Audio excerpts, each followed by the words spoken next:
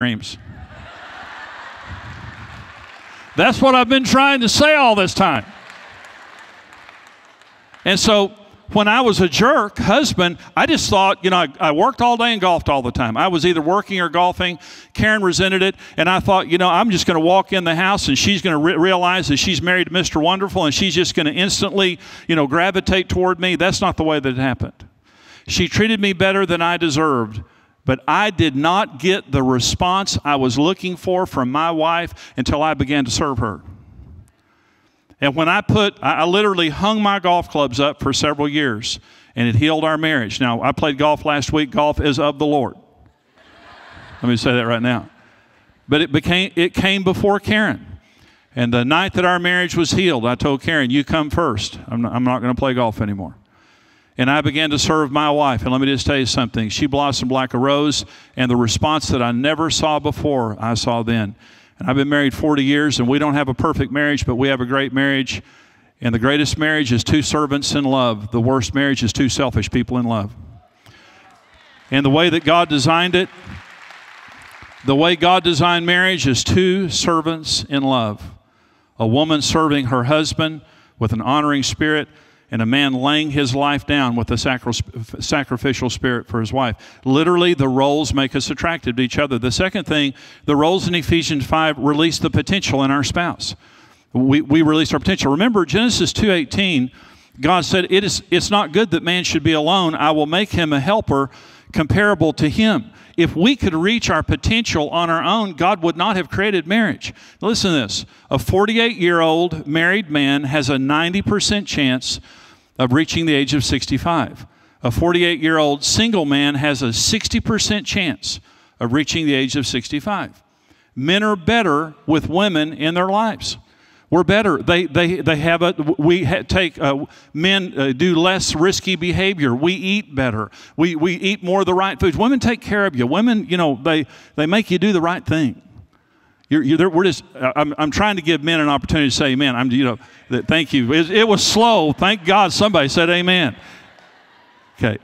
But we are better with women in our lives. Okay. So God made us to where when we're together, we can fulfill the potential that we have. This is an interesting little theological point. The devil never attacked Adam when he was by himself. Only when Eve came in his life did he attack, because he knew that by himself he could never reach his potential. But as soon as God created marriage, he knew that mankind could achieve their potential. God's role for men is to nourish and cherish their wives as we would our own bodies. Every husband's job is to bring his wife to her full potential. When I got married, I was a chauvinist. I came out of a family of chauvinists. Men were better than women, and women served men hand and foot, and we just thought that was great. I just thought that's perfect. My grandfather never dialed the telephone for himself, never did anything around the house. My grandmother would wait on him hand and foot. I saw that growing up, and I thought, I want one of those. And I married Karen, and she did not train well. I just thought, I've got somebody I can't train very well. So I was trying to train her, to be like all the other docile women in our family, but she had more spirit than that. And she would stand up to me lovingly, but she just wasn't going for it because I was a male chauvinist pig. I really was. And my concept of marriage was, she's here for me and men are better than women. And when I come home from work, I did my job. I brought home a paycheck. And everything else she's going to do while I sit here in my chair. And that was my concept. That was my full concept of marriage. Let me tell you what my concept is now. The most precious thing that God ever gave me is my wife. And I'll stand before him one day and give an account of what I did with the most precious thing he ever gave me. And he made her in her mother's womb to be someone great. God did not make men great. He made men and women great. And our job is to bring each other to our full potential.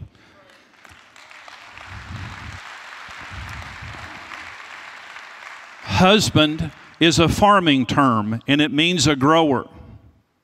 And when it says that we are to nourish and cherish our wives, those are farming terms.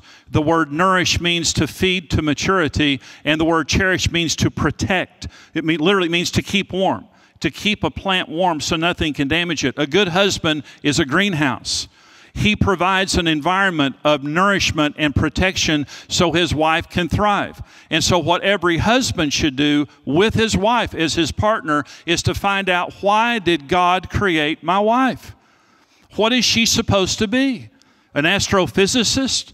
A lawyer? A stay-at-home mom? A worship leader? A Bible study teacher? What is she supposed to be? And then, to my hurt, I will sacrifice anything in my life to make sure that she becomes the person that God made her to be.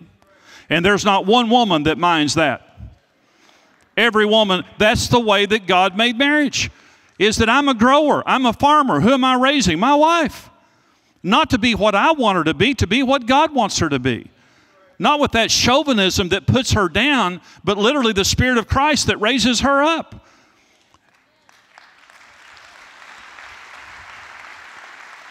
Lay your life down the way that Christ did the church. Let me tell you the way that Christ laid his life down. He died for us, and we're now seated with him in heavenly places, and we'll rule and reign for him with him for eternity. Jesus doesn't put me down. Jesus lifts me up.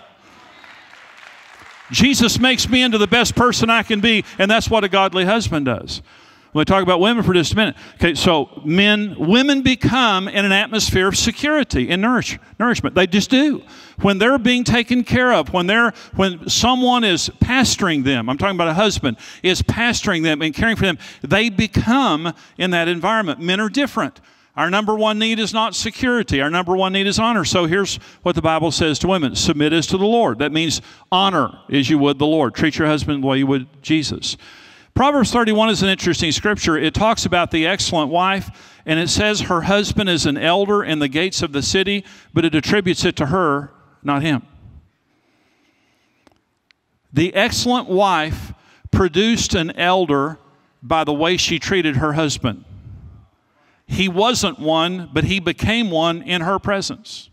Again, men become in an atmosphere of respect and honor. This is an interesting one. 1 Peter 3 says that Sarah obeyed Abraham, calling him Lord, and you have become her children. It's talking to women. And I told Karen, I said, Karen, this is the 21st century. You don't have to call me Lord.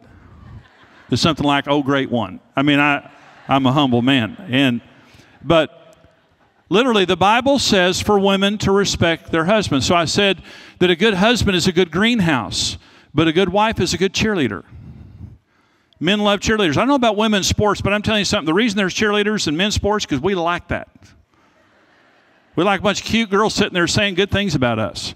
We like that. When I played football, we used to run plays at the cheerleaders because we could fall down in front of them and they say something good about us, you know. And so the thing about cheerleaders is they praise everything, every little thing that you do. Cheerleaders are fabulous. They're looking for something that they can praise. Any little thing that happens, they just get their little pom-poms out and they, yay, yay. It's intermission, we're getting killed, yay. The other thing is, they can say something negative in a positive way. They're so cute. They say something, and so the team's getting killed. And here's what they have to say about it. Defense, defense, defense. Hold that line, hold that line. And now, you bunch of sissies, would you hit somebody? My grandmother could tackle him. They don't do that. They stay positive. And so here's the thing that you need to understand about men. Men will do anything for praise. A man will slide down a mountain of razor blades to land in a lake of lemon juice to hear one idiot say, "You're the man." We'll go do it again. We're crazy over it. It makes us crazy. And so it says for wives to honor their husbands as they would the Lord. Why? Because that's the environment where we become. We need to hear you say you believe in us. And it hurts us deeply when we think you don't.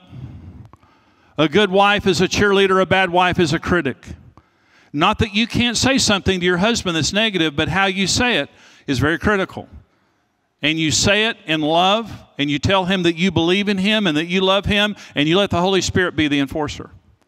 But you're not the enforcer. So your husband, how is your husband going to become the man that God wants him to become in an atmosphere of praise?